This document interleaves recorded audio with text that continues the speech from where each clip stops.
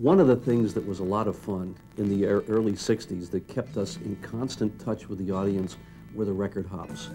And we did dances virtually every week, all over the area, from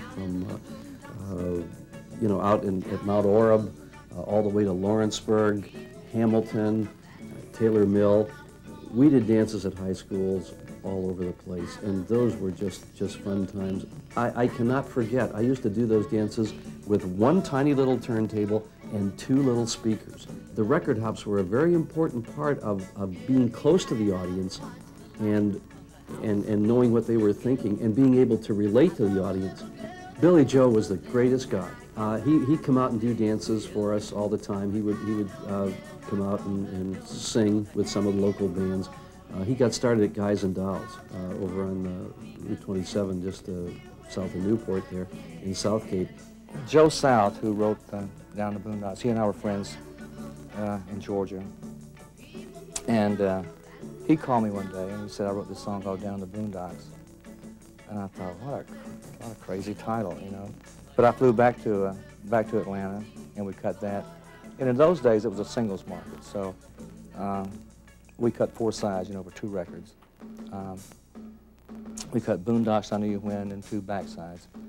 And I came back to Cincinnati, really not thinking much about it, because I'd cut records before that on smaller labels and records I thought were really good and did nothing. And really didn't think much about it.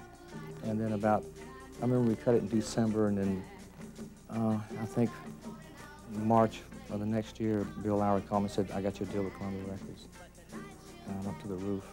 The first time, I'm telling you, I've made 1 million records since then. The first time you hear your record on the radio, there's no feeling like that.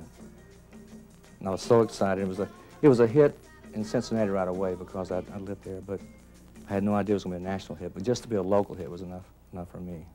I got a call from Dick Clark's office, and you know, in those days that was just the ultimate. Down in the boondocks, down in the boondocks, people put me down 'cause that's the side of town I was born in. Out of her, she loves me, but I don't fit her society. Lord have mercy on the poor from down in the boondocks. Down in the Boondocks was quickly followed by another hit, I Knew You When. There was a song in the session called I Knew You When, which I really liked a lot. In fact, when they told me Boondocks was going to be the first release, I really was kind of disappointed it wasn't going to be I Knew You When. 4 years later, Billy Joe Royal returned to the top of the charts with Cherry Hill Park. And I really didn't like Cherry Hill Park that much. I learned to like it. But at the time, I thought, boy, I really messed up by doing this. Stay with us for a preview of Part 2 of Cincinnati's Rock Legends. Tomorrow night at 10 on Star 64.